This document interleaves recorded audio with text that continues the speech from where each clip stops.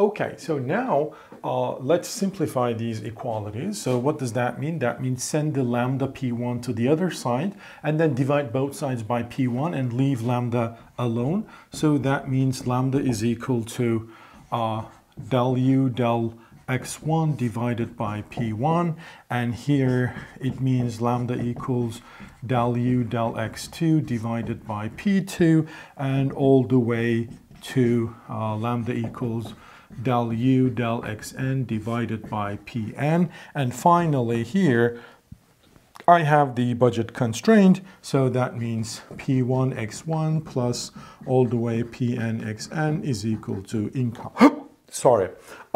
So therefore I have n plus 1 equalities and n plus 1 unknowns. I can solve this system of equations. All right. Well, obviously it is not so easy unless those, del u del xi's are, simple terms. But without knowing the utility function, I cannot go further. I cannot solve this question. But normally we know how to solve n plus 1 equations with n plus 1 unknowns. At least the solution should exist. Okay, so what can we learn from this exercise? Well, one thing we can learn is, for this reason, I need to open up some space here. So what I learn is that this lambda term is equal to the marginal utility divided by price, and price is in fact marginal cost of consuming good one, right? Because P1 is the price, cost of 1 unit of good one.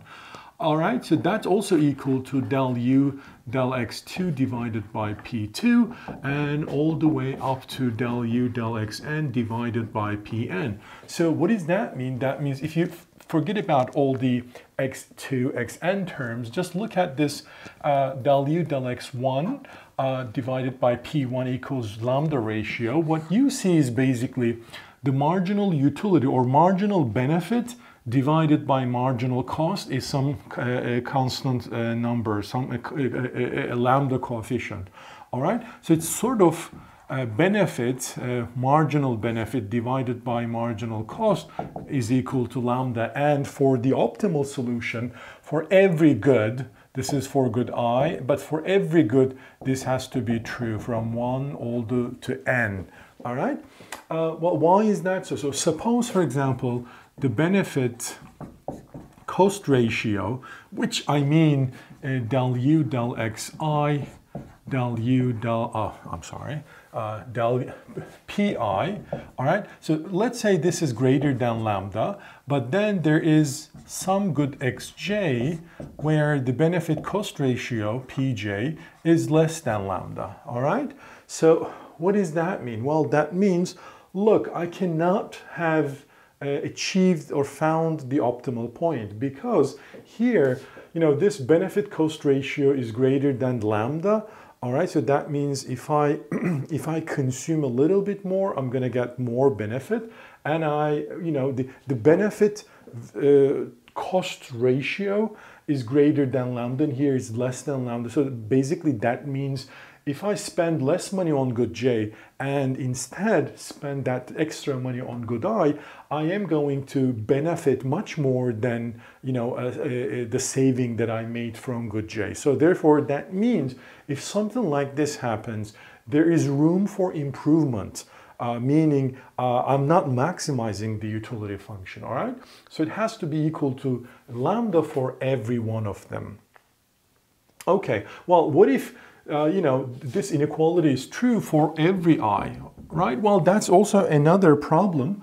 Why is that? Well, I mean, that means the benefit cost ratio is way too high. Well, maybe, I may not be, depending on the environment, obviously, I probably hit the budget anyway, right? It depends on whether this constraint is holding or not. If I didn't hit this constraint, that means again, the inequality solving all these, let's skip this, and that's going to cause more confusion than its benefit. So let's leave it there. All right. So Another sort of lesson that we learn is if you ignore this lambda term, all right, this benefit cost ratio, the marginal benefit, marginal cost ratio thing has to be equal across the goods, right? So if you remember, we have this idea of marginal rate of substitution, right? What was the marginal rate of substitution? It was, so let's suppose there's only two goods in this economy, all right? So that means only these three inequalities are going to hold. So because there are only two goods, for simplification, only these three, only this equation has to hold.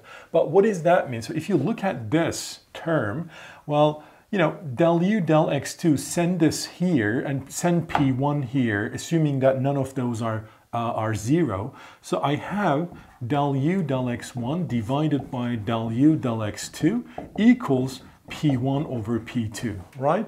So what was that? Well, that was, if you remember, the utility function is a function of two goods. If this is the case, well, this is nothing but minus marginal rate of substitution, all right? And this is the price ratio. So remember the last time by looking at the geometric framework, we had this marginal rate of substitution has to be equal to minus price ratio.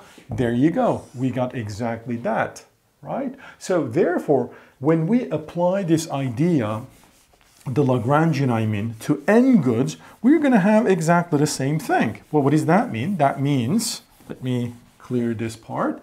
So that means this has to be true for any ij, all right? So therefore, del u del xi divided by del u del xj has to be equal to pi over pj, all right? And this has to be true for every ij from 1 to n, and obviously I is different than j, okay?